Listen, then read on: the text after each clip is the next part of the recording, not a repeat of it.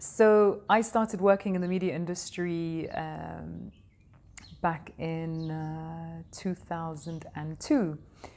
And my first gig was presenting a travel series, which came about completely out of the blue.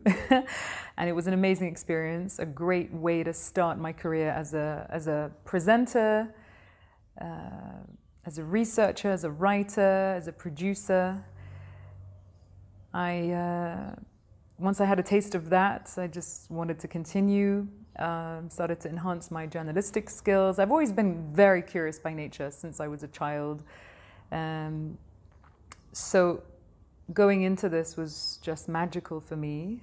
And that led to other opportunities, both in Europe and equally in the Middle East, primarily here in Dubai, in the UAE, having presented multiple shows, having been on the red carpet, interviewing artists and directors and actors during the film festivals here, equally working with production houses in Abu Dhabi, in Kuwait, and it's been amazing, I have to say, especially as a Middle Eastern woman who was born, bred in London, with my background, coming to Dubai with a completely new, perspective, blown away by its modern approach in the media industry. Yes, once upon a time, there was a lack of women working in these production houses, I have to say, whether it's the film crew, producers, editors, but that's definitely changed now, and it's amazing, and I'm very, very excited to see that just continue through and develop more and more. When I'm asked, so what do you do in life? And I start to give some sort of a description without going into too much detail until I feel, comfortable enough to do so. But wait a minute, either you're this or you're that. I mean, hang on a minute, no, that's incorrect. I can be an artist, I can be a singer-songwriter, I can be a TV presenter, producer, journalist, I can be a voiceover artist, I can be a partner or a potential mother one day, I can cook, I can be a sister and a daughter, I can be me.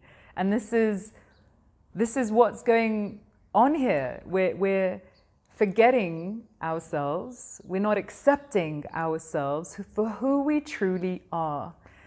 You are enough. I am enough.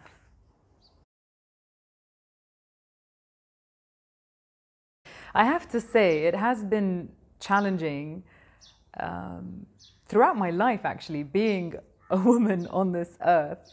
I went to an all-girls school. That was extremely challenging.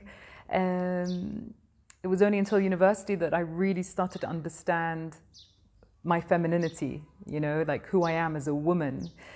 In the workforce, again, extremely challenging. A lot of women would just allow their egos to get in the way, or would be intimidated perhaps by me being a little bit more outspoken, or for looking different, or having a different ethnic background.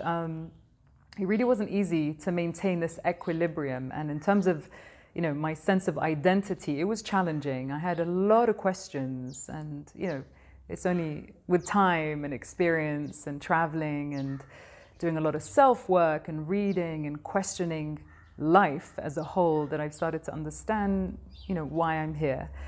And we are all storytellers, and I believe that it's important to share, and it's important to express how we feel. What I can't stand is hypocrisy. Okay, at the end of the day, there have been times where that person has no idea about me, my upbringing, my schooling, my education, my family background, You know, some people have no idea that I started working at the age of 13, for example. My parents were very encouraging of taking on a part-time job on the weekends, or whether it's babysitting or teaching French or art or helping someone with their singing, for example. We're a very, you know, artistic family as well. And when it came to dealing with jealous girls or women, even teachers, believe it or not, my own teachers at school were jealous. And I know a couple of other school friends who are still very dear to me. We're soul sisters till now. We would sit and discuss this every time we meet to bring back these memories. You know, we've dealt with them, but it's just amazing. And it's because we were different. We all have something different to offer. We're all special in our own way, but there was just this lack of acceptance for being who we are, for looking the way we are, for sounding the way we are. And how did I overcome it? By taking it as a compliment. It's the only way. Yes, I'm a sensitive soul, but I stopped allowing it to affect me mentally, emotionally, physically, and spiritually.